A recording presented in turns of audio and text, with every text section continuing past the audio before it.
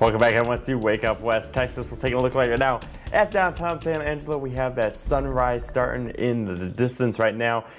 It is cloudy to start your day. It's going to be cloudy through the next few hours, but we'll see lots more sunshine by the time we get towards the afternoon and evening hours. 65 currently in San Angelo, 61 in Abilene, south-southeast and south-southwest winds across the area right now at 14 miles an hour. So out of the south, winds will continue, eventually turn out of the southwest by the evening hours. 64 in Junction, 61 Brady, 63 in Ballinger, and 61 in Abilene. See San Angelo at 65 degrees. That is the warm spot throughout West Texas.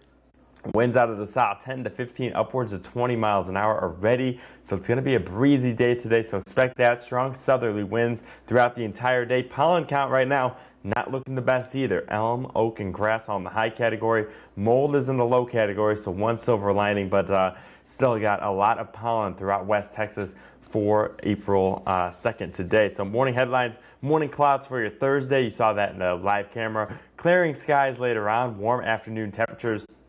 We'll have a cold front Friday morning come through, which will bring in northerly winds, also some cooler air, and we'll have increasing rain chances Friday and into the coming weekend as well. Satellite and radar shows those clouds through much of Texas to start off. It'll stay cloudy if you're off in our southeastern counties and off towards the Texas Hill Country. That's where we'll see some showers and storms today, but most of West Texas will see that clearing coming in from the west.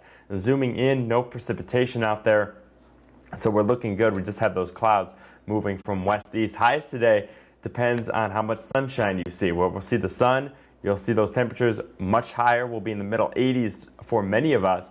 If you remain in the clouds off to the southeast, you'll stay in the low to mid 70s with those passing rain showers. So rain coverage for the entire area, though, picks up as we get towards Friday, Saturday, and into the coming weekend.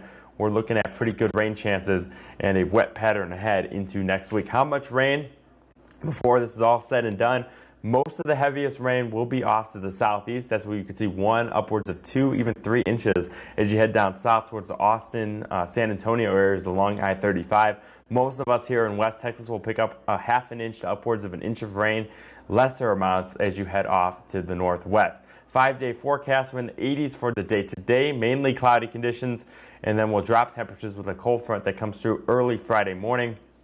So 63 is going to be the high temperature in Abilene tomorrow, and then it'll drop into the 40s waking up Saturday morning, so it's going to be chilly, only increasing to the upper 50s. We'll be back though in the 70s and 80s Sunday and Monday, but it's going to be a wet pattern heading into next week. San Angelo, we're at 85 today, 69 for your day tomorrow, 65 on Saturday, and then we're back in the 70s and 80s as we head into next week with more rain chances. So it looks like a wet pattern setting up. But today looks great once we get that sunshine out in the afternoon hours, and we're going to have warm temperatures as well. Now back over to you, Camille.